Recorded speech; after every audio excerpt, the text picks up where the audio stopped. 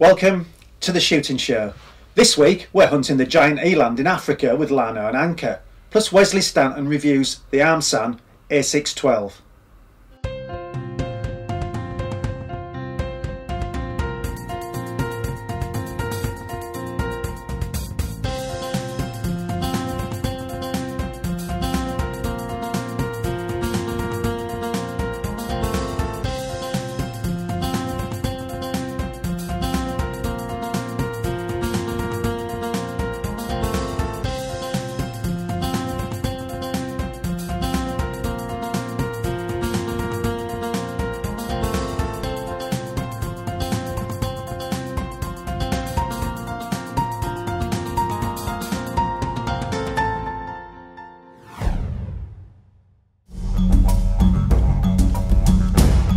It's our last day in Africa with Larno and Monapula safaris. Merkel's finest Anke has already taken 3 plains game species, but it's now time for the big one, literally. Today we'll be hunting the giant antelope, the eland, the largest species the concession has to offer. This could be a memorable day, and we start things off with an unusual hunting method. We'll be going at it on horseback. This isn't just for show. The horse's natural intelligence means they naturally avoid the worst terrain. And of course, they're a lot quieter than a vehicle, meaning we should be able to get close to more game. So you basically got 3 options, and one option is going by vehicle to locate your animal, but you only see approximately half of what there is to see.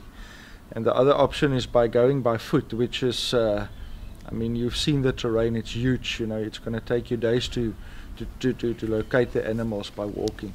So one of the easiest options that we like to do is to go on horseback. It just makes it much more accessible. You get much closer to the animals on horseback, and yeah, it's a good way of tracking them down.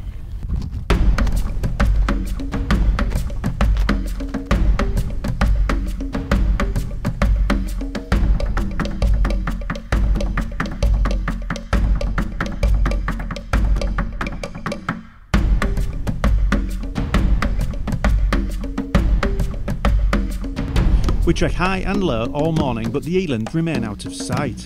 The closest we get to action is when we spot a warthog in the low ground ahead, but it heads over the ridge and out of sight before Anke can pull the trigger.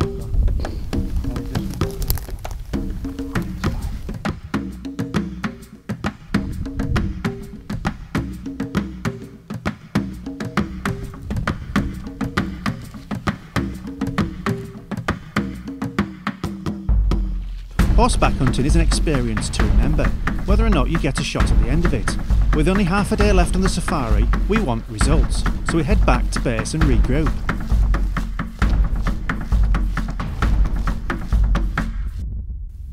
By the time we're out again in the bakkie, the afternoon is already wearing on. It was midwinter in South Africa when this was filmed, and the light levels can drop very sharply in the evening. We need to be quick. But with another team out on horseback performing recon, we hope the odds are in our favour. Even with the whole team on the ground, it takes over an hour before we can stalk. The recon unit spots the eland herd and a copy 1 kilometre from our position, and the big old bull we want to take is among them. All we have to do now is get there before they move on.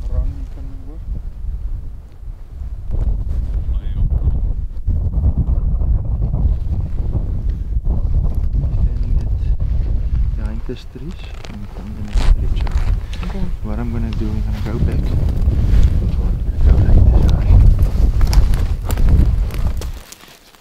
We stalk as fast as we can, but we need to gain a lot of height to get level with the eland, and this is a tough task. But it seems we're in luck as we emerge from a section of dense bush and spot the herd ahead of us. There's a small valley between us and them, but as the crow flies they're only 200 yards away. The shot is on. He's standing nicely, you see him? Wait, there's 2 in front of him now, eh? No. Okay, there is moving out in front. They're totally in front, the second now from the front. Whoa, the second? Second, yes. Behind the bush. There's a pole between the front two. There his head is by the pole. Now he's coming out from the bush. Now I have him in the scope. Okay. I can shoot? You're ready, you can shoot. Clearly hit, the bull runs on. Eland are massive creatures and can take some stopping.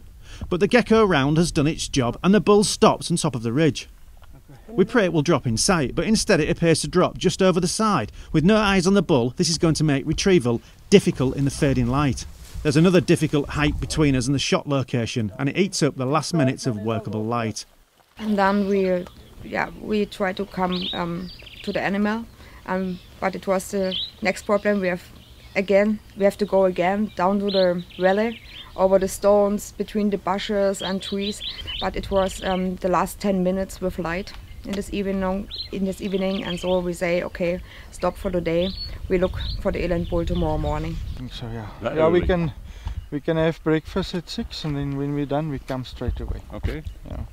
Well, let's see what goes. We'll pick it up anyway. I mean, We have a good chance. It happens, yeah. Why not?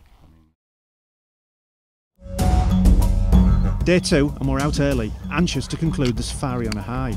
We've reviewed the video footage overnight and the shot looked good, but we won't be able to relax until the bull is located.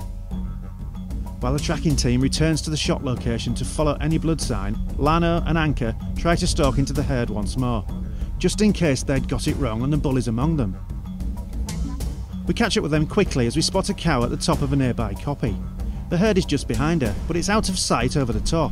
If we don't get the stalk right, they could all disappear over the other side, and we would lose our only chance to check the herd out.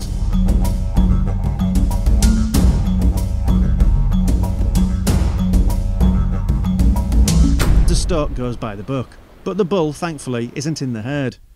Our camera team, unfortunately, has a plane to catch in the afternoon, so we have to leave empty-handed. And of course, as soon as we give up the stalk, the Eland herd decides to pass by our location less than 50 yards away. It's almost as if they know.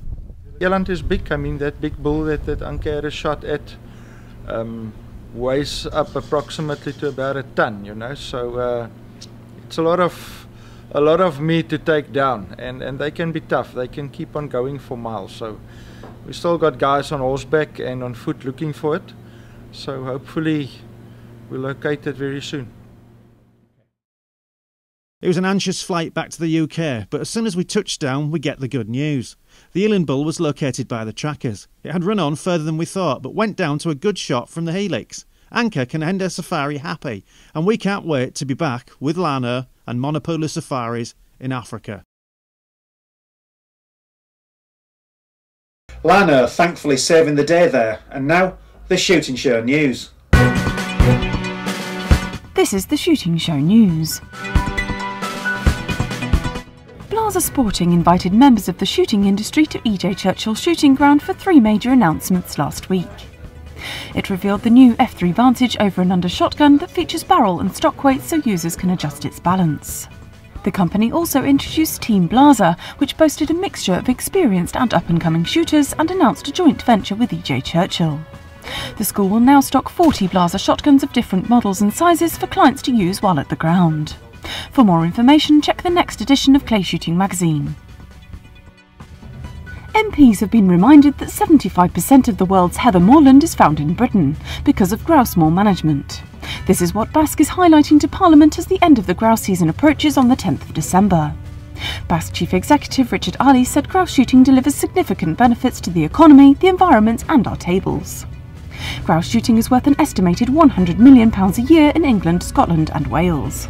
The ISSF Shotgun World Championships will take place in Russia in 2017. The Russian Shooting Union beat the Slovenian Shooting Union's bid to host the event by 204 votes to 75. It will take place at the Fox Lodge shooting range near Moscow, which is the main training centre for the Russian shooting team.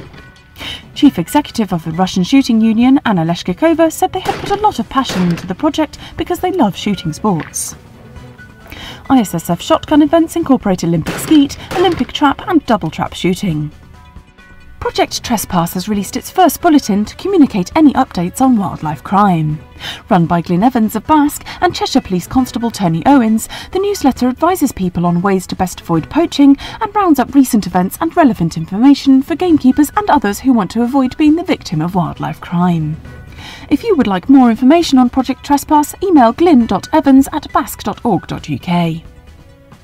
That was the Shooting Show News.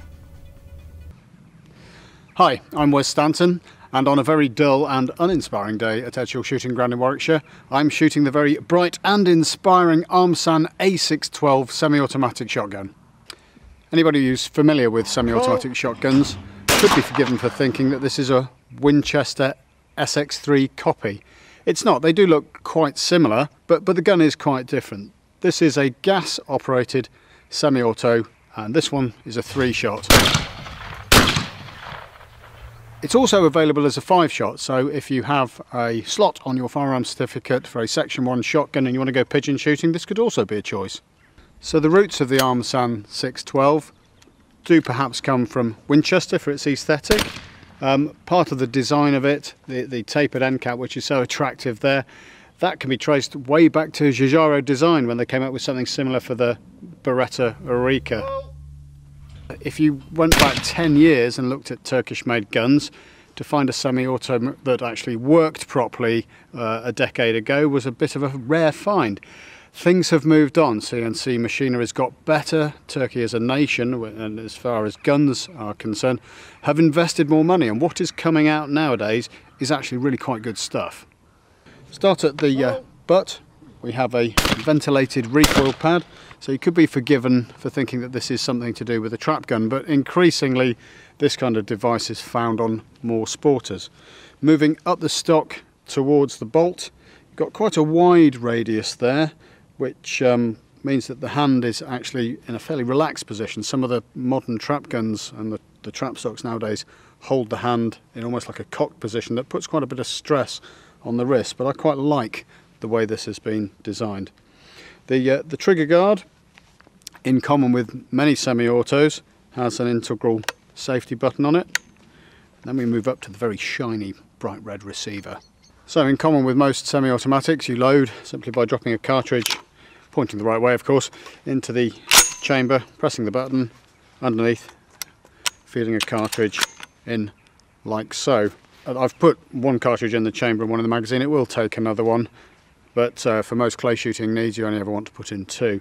To eject the cartridges, you simply pull out like that. The next one will come out and the bolt stays back, which is a nice feature.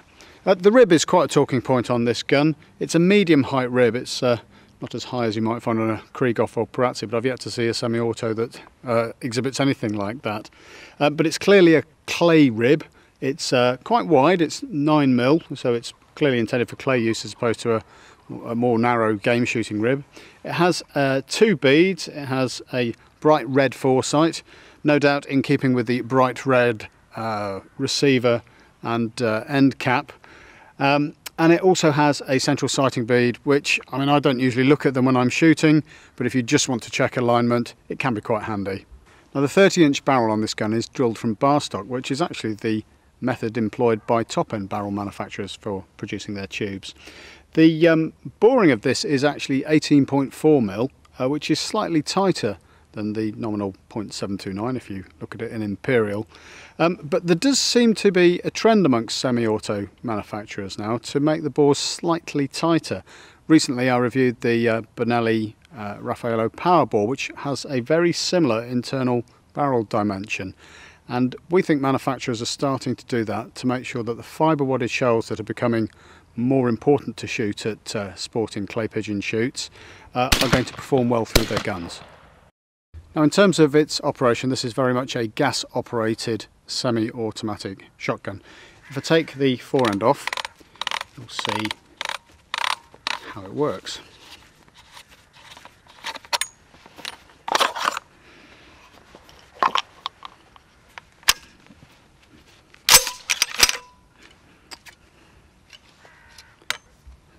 Inside this mounting there are 2 small bleed ports that feed into this piston, which is rather dirty, that then drive that spring back to operate that bolt. So each time the gun is fired, the bolt is pushed back by the gases from the cartridge and thus cycling the mechanism.